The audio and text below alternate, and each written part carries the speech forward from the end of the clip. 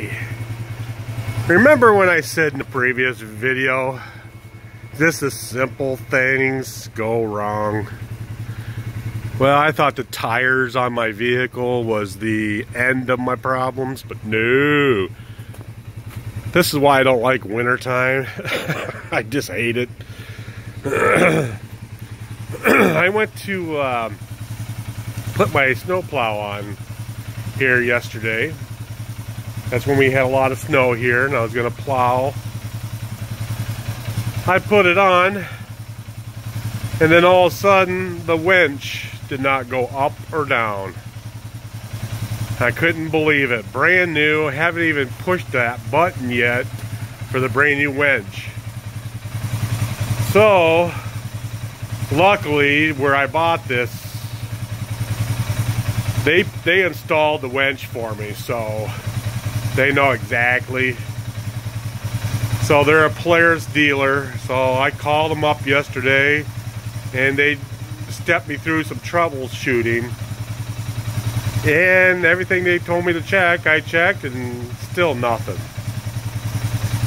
So he said, well, if you could bring it up. I said, I'll bring it up tomorrow, which is Saturday.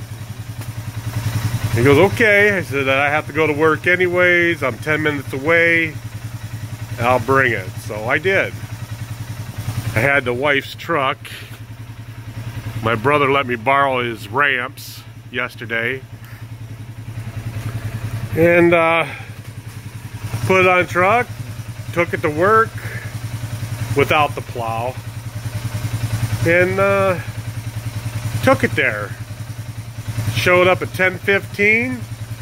They looked at it, not even 5 minutes, and they knew exactly what was wrong with it.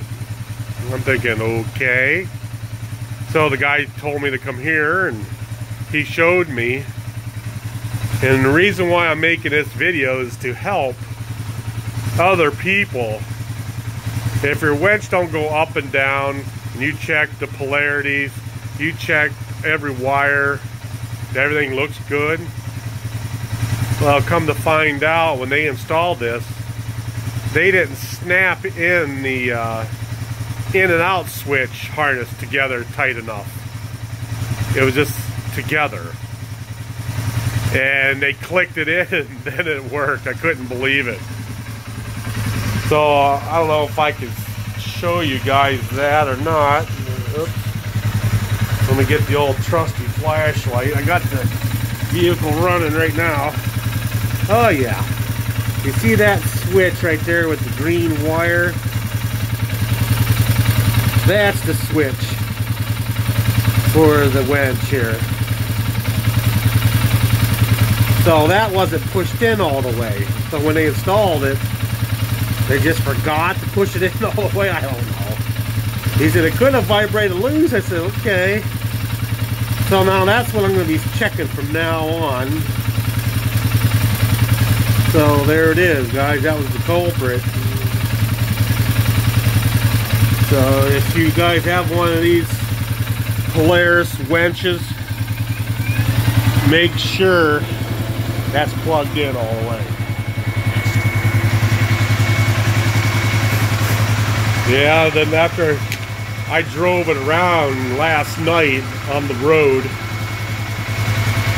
and the my neighborhood cop was up staring out the window, so I had to quit.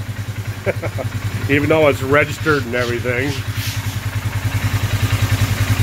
But yeah, for a couple months now I only wasted that much gas. One block, which is amazing. So there's the in and out switch right there. So this is what happens when you go in.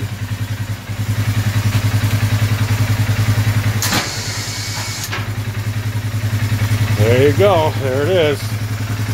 It's up.